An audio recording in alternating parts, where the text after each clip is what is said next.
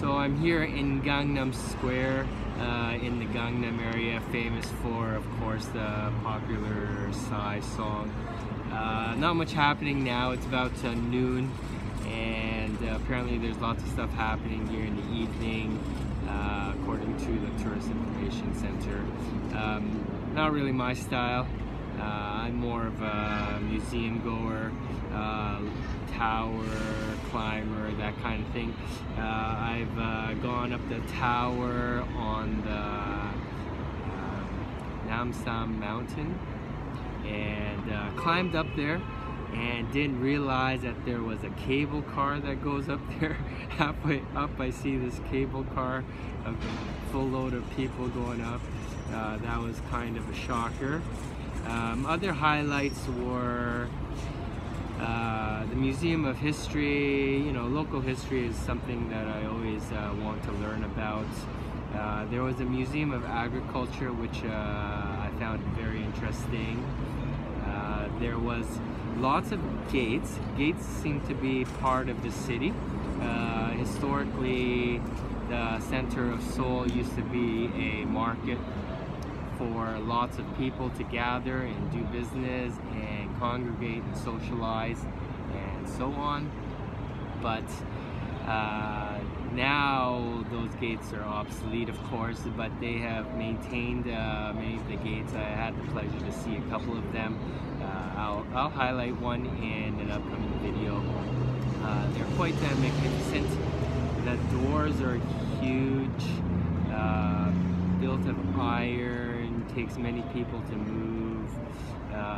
They still have the beams that are used to hold the doors closed. And despite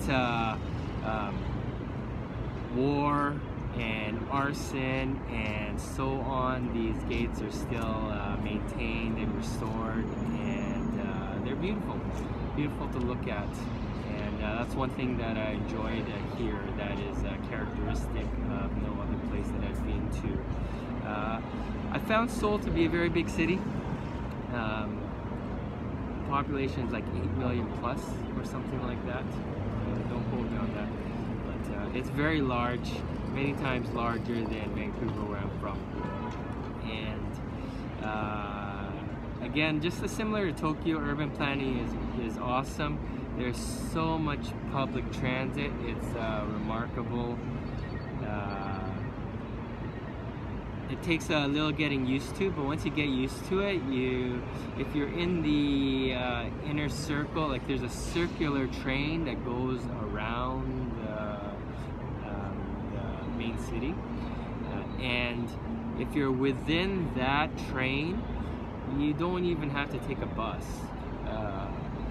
Some people take buses, but it's not necessary because you can just walk 1 kilometer or a little less than a mile and you'll find another station on a different line. Like there's so many lines. I think there's like 8 lines across into the city. Could be more. So yeah, the public transit system is very accessible.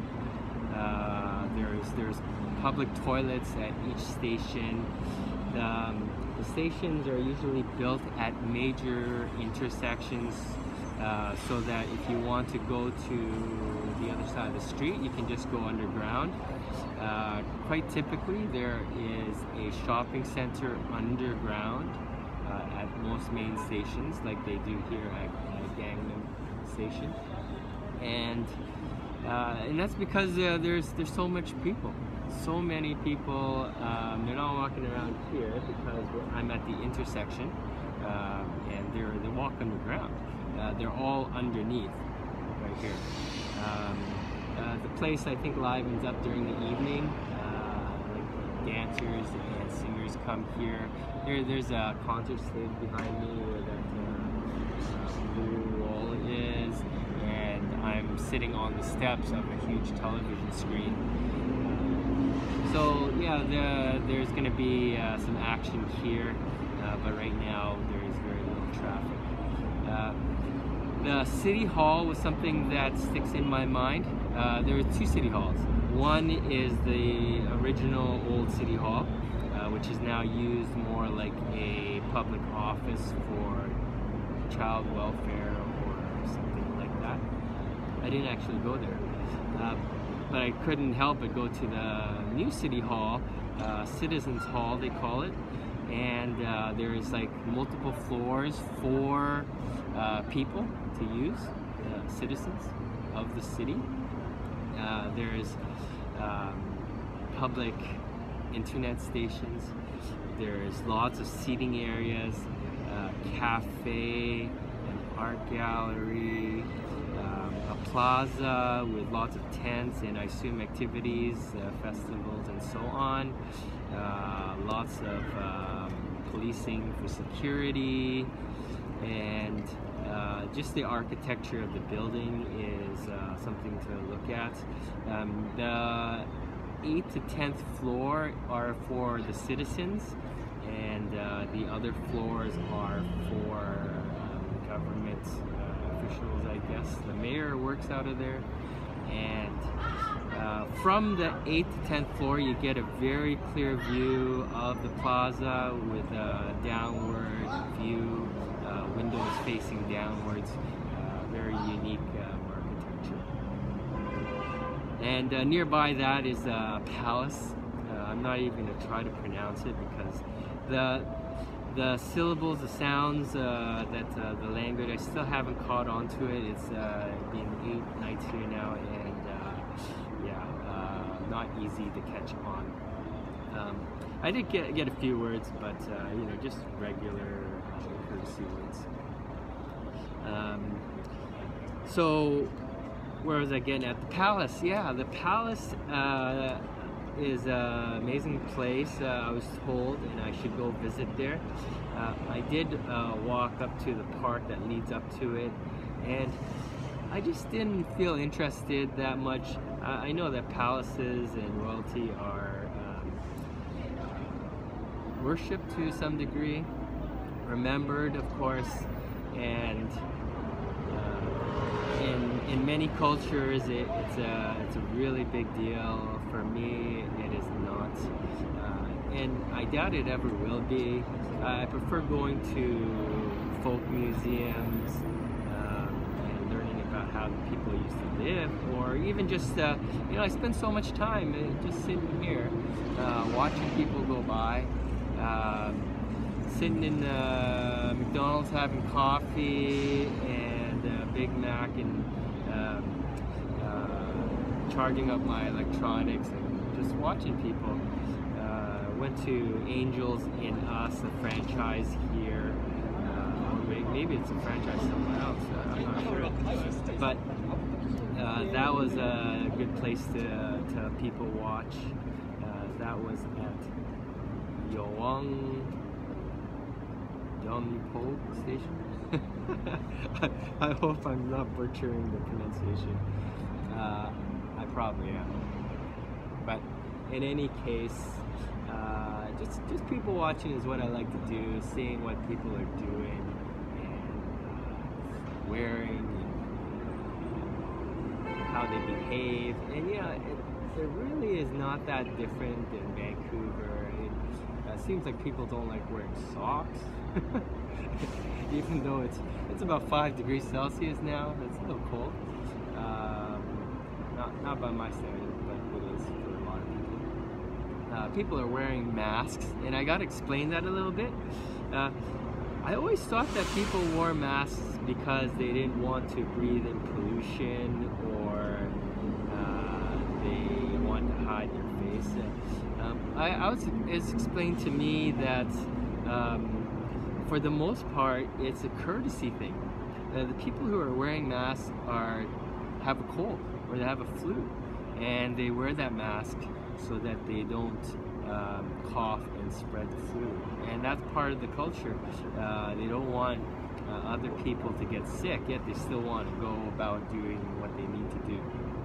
And that really changes my viewpoint of what that mask was for. You know, you hear on the news that, like in Hong Kong, people are wearing masks so that they can hide their faces. In China, expect to encounter pollution, so maybe there's more there. But here in Seoul, in Japan,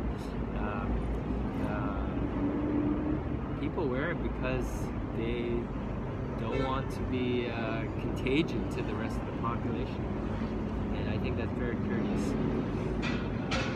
There's a lot of motorbikes here compared to Japan, and they drive a lot more recklessly here. I mean, in Japan, I got started to get used to, after a couple of weeks, the bicycles that are on the sidewalks. Learn not to make any sudden lateral movements, just in case a bike is coming by. But the motorbikes here, they go up onto the sidewalks, so they don't really obey the minor intersections at all. Like at a red light, they'll swerve into the other lane, pretend to be making a right turn, and then make a U-turn, and then make another right turn to bypass the red light. And that's, I guess, if there's no traffic, no problem, but I've seen it done many times with lots of traffic and pedestrians. So, and then they'll just climb up onto the sidewalks, you know, into busy crowds, you see, and it's amazing. I have not seen an accident, or not even a near accident, but the people who walk on the sidewalk don't seem fazed. It startled me a few times, you know, the revving of their engines and buzzing by, like the mufflers aren't that good. And so yeah, so I was concerned for my safety a little bit. One of the good things is that they do drive on the right side. I'll say the proper side, only because that's the side I'm used to. And so I was a little turned around when I was in Japan. Of course, in Japan they're on the other side, and here they're on the proper side. So that way you can recognize right turns and left turns, and easier to cross the street knowing which way to look. You know, I'm always concerned about safety. Traveling, you always have to worry about the vehicles. You don't want to get hit by one, of course. It's the last thing. Yeah, speaking of vehicles, I should get going. I'm going to be boarding another international ferry, this time from Incheon, and I'm going to Dalian in China, and I'll be relieved to be back on the mainland. And well, actually we are on the mainland, but with North Korea there, people don't consider themselves to be on the mainland. I'll explain that in a future video. South Korea is still kind of on awareness watch of North Korea, and so yeah, so they feel like they're on the tip of the peninsula and they can't really get to the mainland, the rest of the mainland.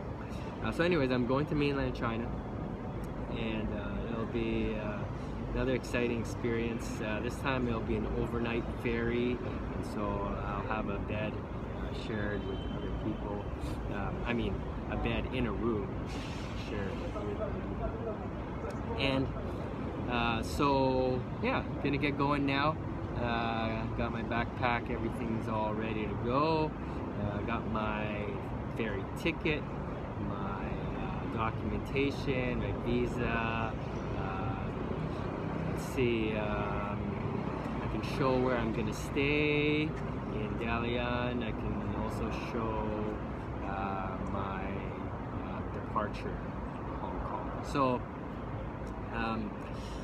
let us go now to Dalian.